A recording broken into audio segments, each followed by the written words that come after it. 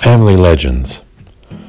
For most of my life, I've had the certain knowledge that I would die at the talons and teeth of a large cat. It's strange to think, I know. And I was successful to not share this with anyone for more than 30 years, but it finally leaked out at some family meeting or another. Of course, our family support for one another is legendary. It took a full 15 minutes for the laughter to die down. There was another personal sharing that was similar. I had often had at least one night class that required a 10 o'clock p.m. night commute back to my home. A full 30 minutes of driving a windy country road next to a reservoir with nothing but the moon, the stars, and my headlights.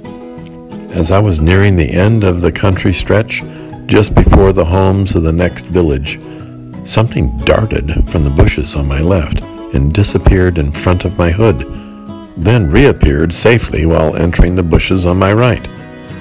Now, when I say something, I don't mean a squirrel. It was much larger. It wasn't a fox. It was larger than that. But it wasn't a deer. It was a tad smaller than that.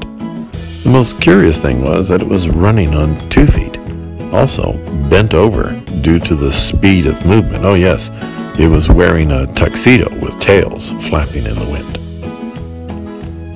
So you can see my problem. I was certain of what I saw and certain I could never ever tell anyone about it. I mean, given the choice, either I saw a little leprechaun man in a tuxedo or I was hallucinating due to bad taco. Well, I chose the taco and kept quiet.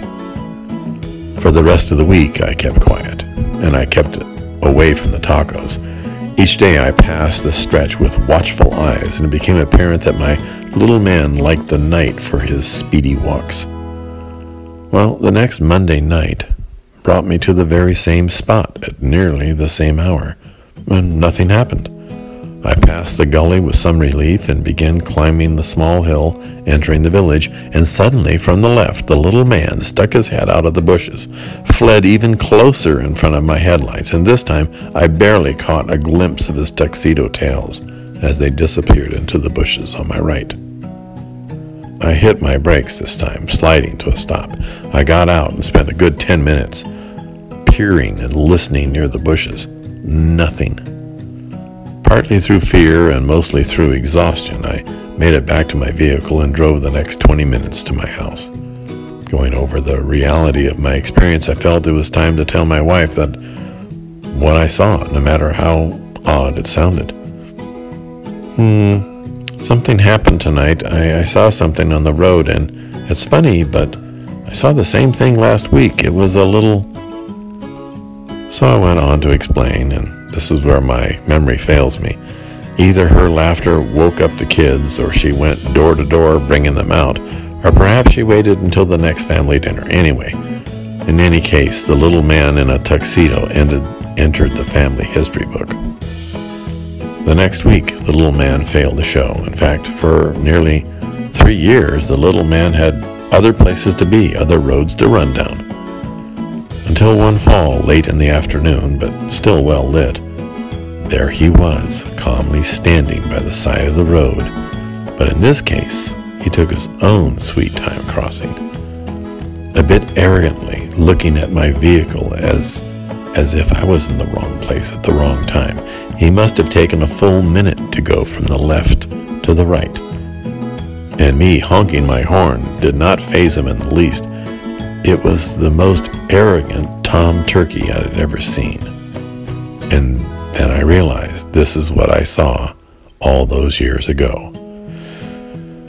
Turkeys were not so common back then. In fact, they haven't moved west or north or wherever they come from. We didn't have turkeys, and when I saw my first one, late at night, I had no reference point. I barely saw what I saw. 2 legs, running fast, black tuxedo with tails. Mystery solved.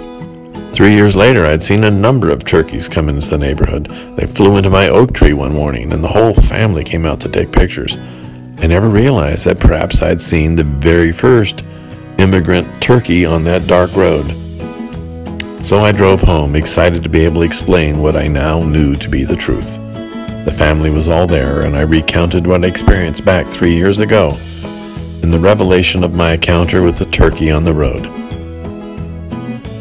And there was a moment of wide-eyed silence, and then there was laughter. They are still laughing.